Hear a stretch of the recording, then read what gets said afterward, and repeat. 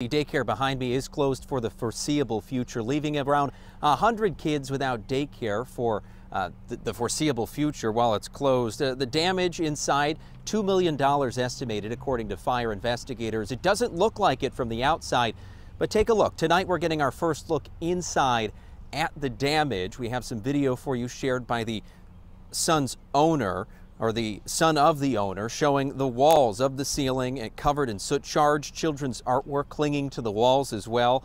The owner, Shalina Patel, telling us she is devastated by what happened, saying her intent is to rebuild. She's grateful that no one was here when the fire started, telling us that investigators suspect a charging electronic device was the cause.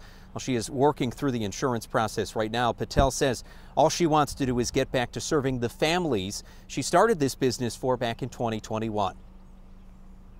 Don't know how much of a loss we are taking.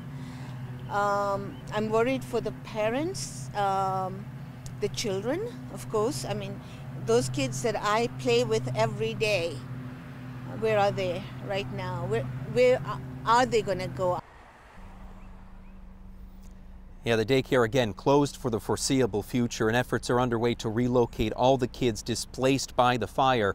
Kinder Kids is contacting other daycares who might be able to help, saying impacted parents should stay tuned for updates. However, we have learned that the Grand Island School District has arranged for 36 UPK, that's pre-K students, to go and continue their schooling through the end of the year at Sidway Elementary. I'll have more on that coming up at 6 o'clock. For now, reporting live on Grand Island, on your side, Rob Hackford, Channel 2 News.